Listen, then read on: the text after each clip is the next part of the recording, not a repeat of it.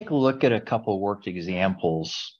In this first example, what we have is we have a 4.16 kV circuit, and we'll assume that it's supplying initially some residential load. And so the feeder consists of 4-aught conductors. For 4-aught, we have a equivalent per phase resistance of 0.592 ohms per phase miles and a reactance of 0.761 ohms per phase miles. Later on in the course, we'll show you how to do those calculations. The substation voltage is regulated at 1.04 per unit or 104%. And initially, this 4-mile section has a uniformly distributed residential load of 800 kVA at a power factor of 0.9 lagging. And so what we want to do is we want to make use of the K-factor approach to calculate the voltages requested. And what we want to do is we want to find the receiving end voltage in percent per unit. So this is the circuit. Just kind of ignored this new commercial spot load for now. This is what the circuit looks like. Basically, we're regulating this voltage right here at the top of the feeder using a line voltage regulator. We've got 4 miles.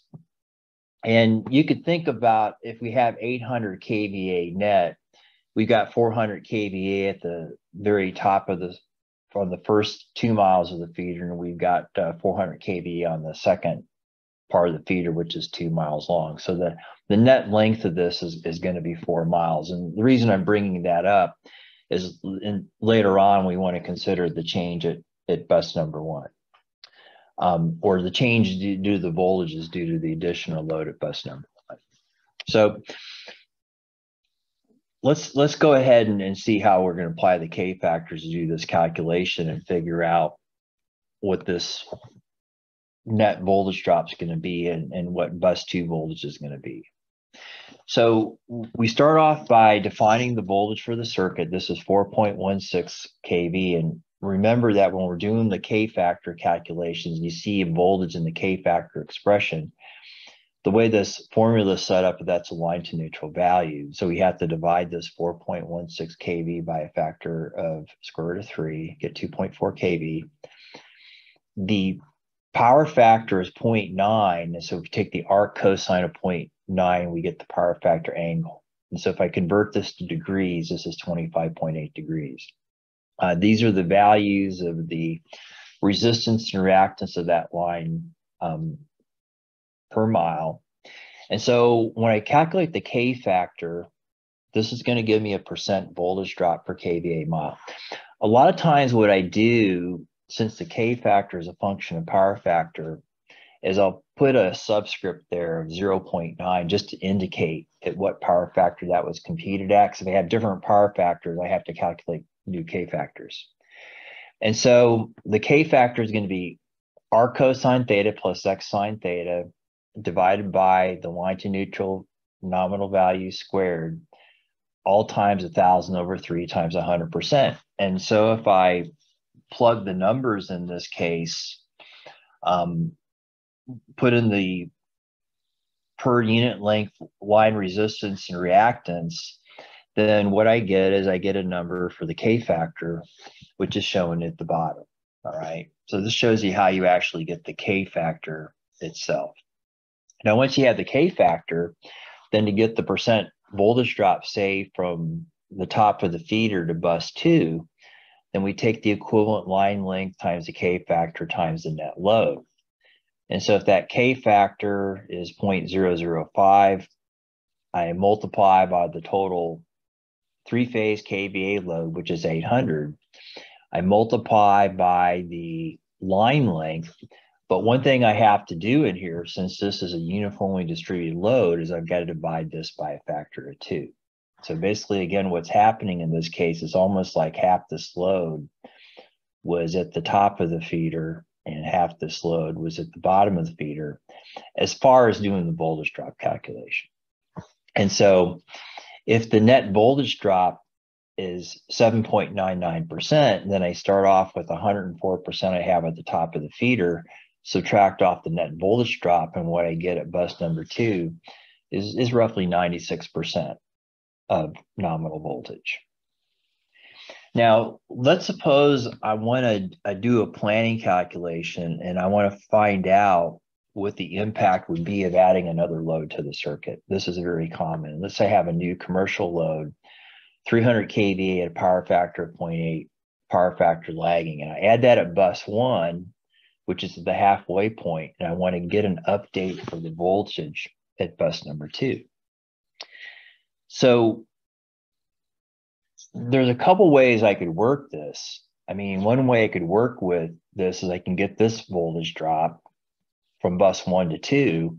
I can get the voltage drop from 0 to 1, assuming I have a new equivalent power factor. But the beauty of the K-factor approach is it's linear. And so what I can do is I can superimpose the voltage drop due to this new commercial load, the voltage drop that's going to be in addition to what I have already, and I could use this for updating the voltage at bus number 2. All right, so I don't have to basically redo all my work. Basically, I could just superimpose what the effect of the new load is, because again, this is a linear formulation. So what I need to do is I do need to calculate a new K factor for this commercial load, since it has a power factor of 0.8. I go through the same steps as before. What we see in this case, it's a little bit higher value. And this is generally what you're going to see is the lower the power factor, the more drop you're going to have across it. And then I'll just calculate the update in the voltage drop from 0 to 1. This is going to be S times the 0.8 power factor, K factor times the new commercial load. And note in this case, there's no factor of a half in this case because this is a spot load. It's all load we put at that one bus location. And so what this is going to do, this is going to add an additional 3.23% worth of drop. And what I simply do is I just simply take what I had before at bus 2, I superimpose the additional drop caused by the commercial load, and I see this goes down to 92.78%. So what this is telling me is that before I had that commercial load, I might have been okay as far as voltage. It was still above 95%.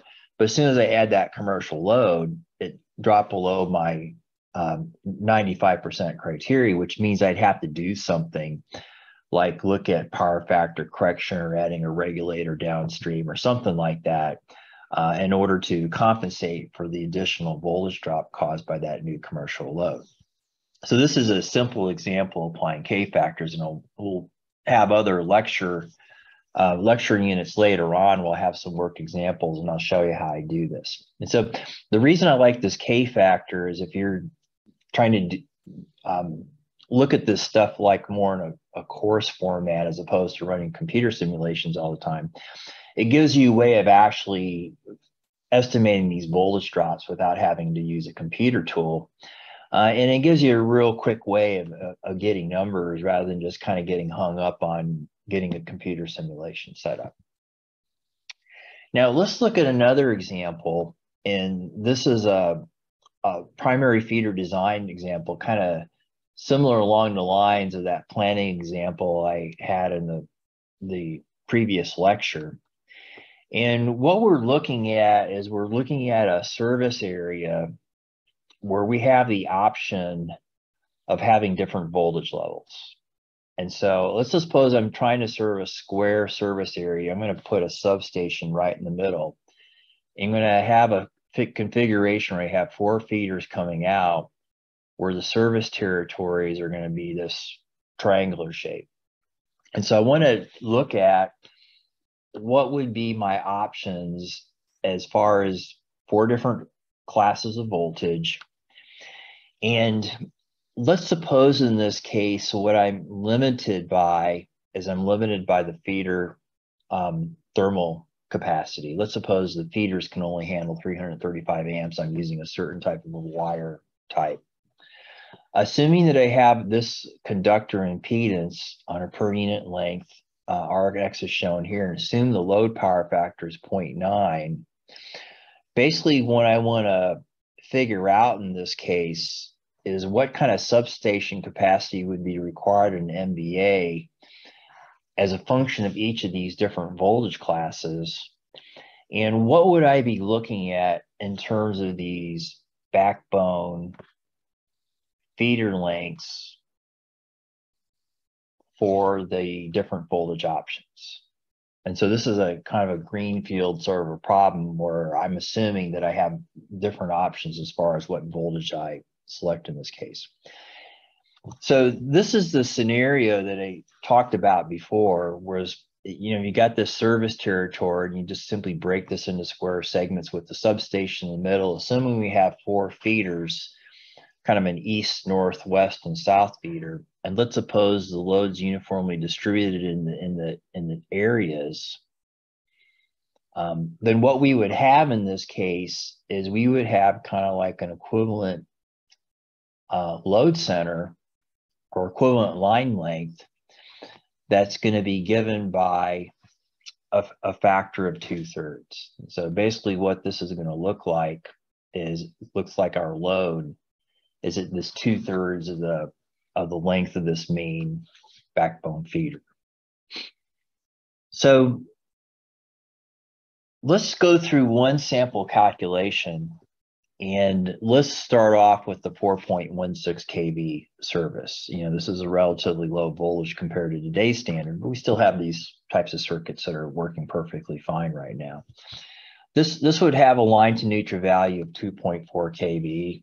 And if the power factor is 0.9, then you take the arc cosine of 0.9, gives us 25.8 degrees as the power factor angle.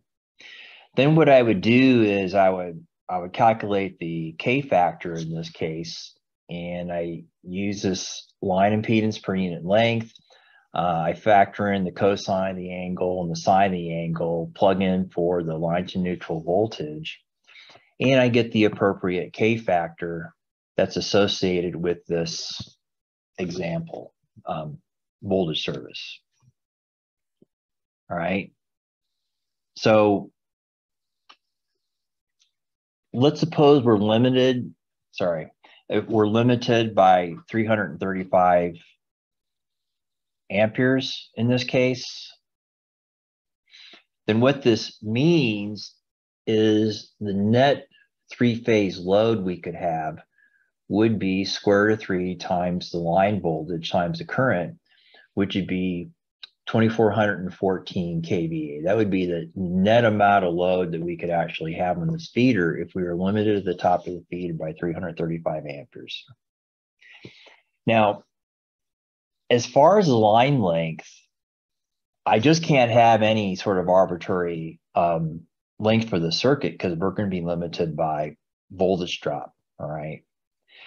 And so if we're looking at making sure that our voltage drop at this particular end of the circuit does not exceed 5%, let's say, then basically if I've got a maximum value for S, and if I'm limiting this voltage drop to 5%, and I've got this equivalent load center that's 2/3 of the way down the feeder, then basically what I can do is I work backwards and I can figure out, well, what sort of length am I limited to or limited by if I want to keep that voltage drop within like 5%. And so I'm kind of working this backwards in a way. And that's the beauty of the K factor equation, is if I have a voltage drop limit, I could actually work backwards and figure out, well, what's the maximum length I can have, right? And so in this case, I'm solving for length. And if I'm limited by a 5% drop to the end of that backbone, then this K factor formula is telling me is that that feeder couldn't be longer than 1.3 miles. So if 1.3 miles is the length of one of the main feeders, and if I have this square service area, basically what I'm going to have is 2 times 1.3 times 2 times 1.3 basically be this distance squared, be the area within the service territory, and what I could serve if I have these two limitations on the current level and the voltage drop. I'm going to have a maximum service territory of 6.8 square miles, which isn't really that large, right? And so if I've got 4 of these feeders, then basically what I'm going to have for the required substation capacity is I'm going to have square root of 3 times the line voltage times the current times 4. If I want this in MVA, I divide by 10 to the 6. And this tells me that the substation capacitor, the size of the transformer I would need, would be 9.65 MVA. And so in this particular example, if we're going to stick with this 4 kV class circuit, you know, we'd have relatively small substation transformers, and we wouldn't have line lengths that are really that great in this particular situation. Now, what you could do is you could put this into a spreadsheet. Now I'll go ahead and post this so you guys can have it available.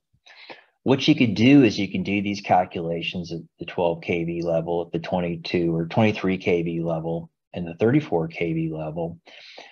You go through these same types of calculations, and what you could see is if we are limited by the 335 amp restriction on our current, that this would actually show you how much load we could supply in each feeder, and what this would mean in terms of substation transformer sizes. And you can see as the voltage goes up, basically we go from 9.65 to 28.942. And so what this shows you is we could basically supply much larger areas. If you're kind of looking at the maximum square miles, we're going from 6.8 to 61.1 to 205 to 467. We can supply much greater areas as we step the voltage up. And if you look at the main feeder length, you see we go from 1.3 to 3.91 to 7.17 to 10.82. All right. So we're going to have a lot more customers, obviously, as we go up in the voltage, and we can have like longer line lengths and serve greater areas. Now, is this always the best solution to go up with voltage? Well, it kind of depends, right? Because there's other things you have to consider. You get up into the higher voltage levels, and the components may cost more money for the higher voltage levels. Something else you'll see as well is you start running longer feeder lengths, is you might start to run into, say, like reliability issues, where if you have say like trees or animals getting into overhead lines, you might expect to have more service disruptions when you have like the longer length of lines. It just kind of depends on the service territory, right? So there's pluses and minuses of going up higher in the voltage levels, and different utilities, you know, when they look at what sort of voltages to use, they take all this into account. They look at what their customer load densities are and what this would mean as far as the length of the circuits and the size of the substation transformers. And they figure out, based on this, you know, what would make sense in terms of service voltages. So what we'll do in upcoming lectures then is we'll get into how to calculate these line impedances. We'll get into how to calculate where this values are next come from, and we'll look at that for both overhead lines and also underground cables. And then we'll get into voltage regulation in a little bit more detail, and how, if we want to keep voltage within range, you know, how we would actually go out there and have to place like line regulators and also capacitor banks.